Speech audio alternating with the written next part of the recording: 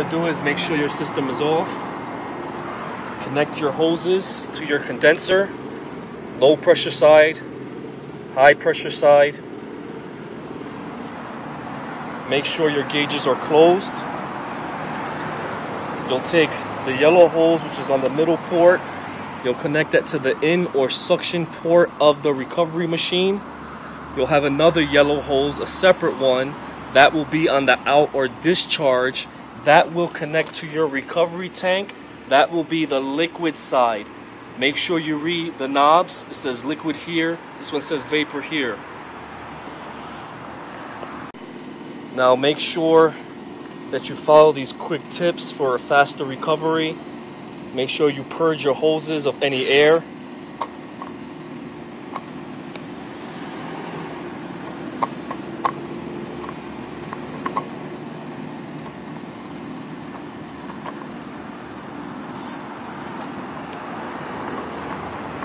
And make sure that when you're doing the recovery, that you connect your recovery tank to a 3-prong cord.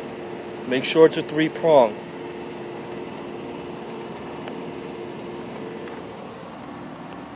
You'll open up the liquid side on your recovery tank.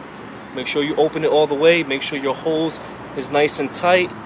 You'll come here to your recovery machine. You'll turn your system on. You'll come to your gauges and you'll open up your low side.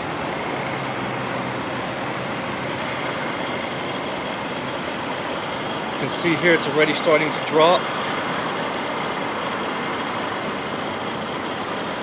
Remember, we're using our gauges as a metering device.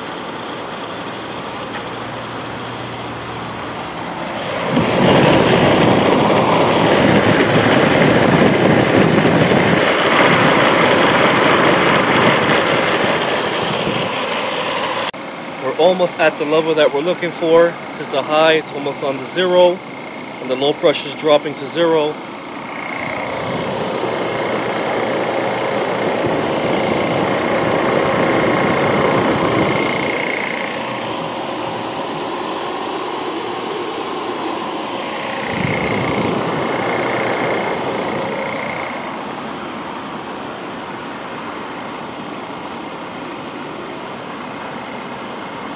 Now once you're doing the recovery, once you see that your gauges are on 0, that means you've completely recovered any refrigerant in your system.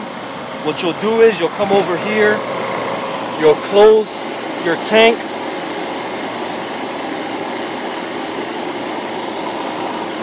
you'll turn off the recovery machine,